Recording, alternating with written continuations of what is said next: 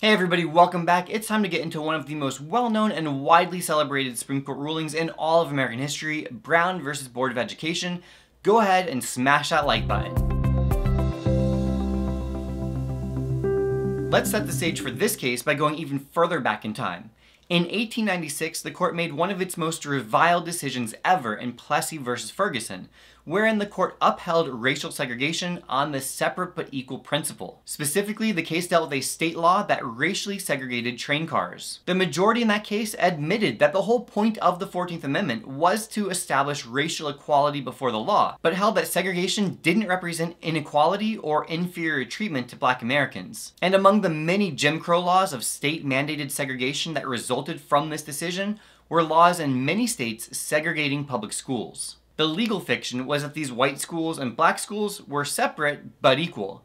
But we all know that while they were definitely separate, they were anything but equal. The facts of the case are very straightforward. Black students in several states were denied admittance to certain public schools based on their race. Several lawsuits were consolidated into the case that we know today as Brown versus Board of Education. The case is named for Oliver Brown, whose daughter, a third grader named Linda Carroll Brown, was denied admittance to the white elementary school just blocks away from her home, instead having to be bused to the black elementary school farther away. In this landmark case, a unanimous Supreme Court held that racial segregation of public schools allowed by the separate but equal principle of Plessy versus Ferguson was unconstitutional. The court reasoned that racially segregated schools violate the 14th Amendment's Equal Protection Clause. In fact, the majority opinion written by Chief Justice Earl Warren declared that separate but equal segregation was inherently unequal and therefore unconstitutional. But notice that this ruling was specific to the area of public education. Broader policies outlawing segregation in other areas of life was still a ways off. The court's opinion in this case is unique in that it relied more on social science than on precedent.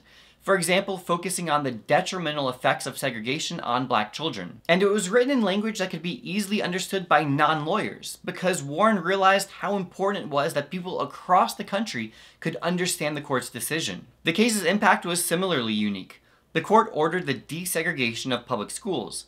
However, one of the unfortunate legacies of this case is that it shows the weakness of the court as policymaker. Many states simply refused to desegregate their public schools. Governors openly defied the court's order in Brown versus Board, and some places even closed their public schools altogether rather than follow the court's order. For the first 5 years after Brown, virtually no schools complied with the desegregation order. It wasn't until other parts of the federal government took action to force states to abide by the ruling, and then additional court rulings gave further instructions that the South began to slowly abide by Brown versus Board.